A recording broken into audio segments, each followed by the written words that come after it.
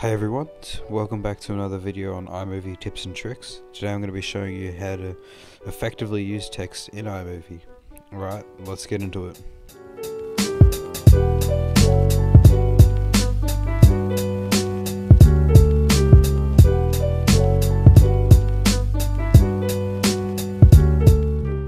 Alright, so first thing I'm going to do is go to iMovie. I'm going to start a new movie. And I'm gonna select the video that I'm gonna add the text to. Alright, so it's gonna be this one here that I'm about to select. This one, yep. Alright, so now that I'm here, I'm gonna add some text to it. So I'm gonna go down, tap on the video, and then I'm gonna hit on the T icon.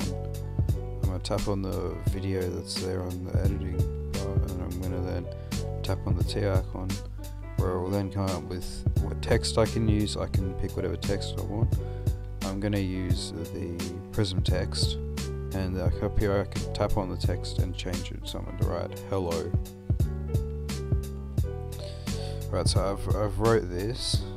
Looks all good. I've got a hello there.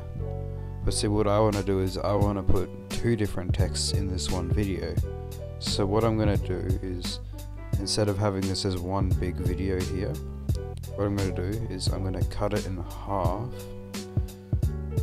exactly where I want it to change to a different word or different type of form of text or a different font. So I've got that first bit there. I'm going to change here, and I'm going to go back to the same thing and just put the same text font, and I'm going to write people.